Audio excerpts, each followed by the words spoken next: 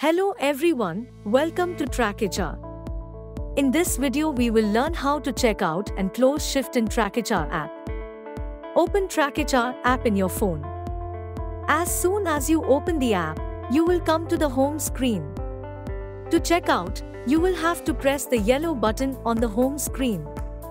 As soon as you do this, TrackHr will ask you whether you want to check out now. As soon as you click on yes, today's shift will be checked out. You will see the checkout message in which today's check-in time, checkout time and the total time you have been in the office will also be visible. After checkout, TrackHr will automatically take you to the shift closure screen, or you can also come on this screen from your home screen. To close the shift, come to the home screen and press the red button. After coming to the shift closing screen, you will be able to see all your tasks.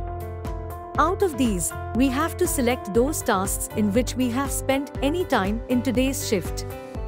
After identifying such tasks, we will tick the checkbox button on the left and click on Next. On this screen, you will be able to see all the selected tasks, whether they are tickets, activities or meetings, along with the predefined time for that task.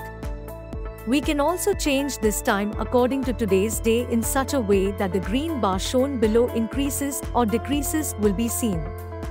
This green bar shows the total time spent on these selected tasks in our entire shift today. When we adjust the time of all the tasks accordingly, then press the Done button at the top of the screen. As soon as you press the Done button, today's shift in the TrackHr app will be closed, and along with this we will also see the message of shift closure in which today's date, checkout time and our full progress of today, i.e. how much time we can use for today's shift will also be visible, and similarly in some simple steps you can easily check out and close the shift in the TrackHr app.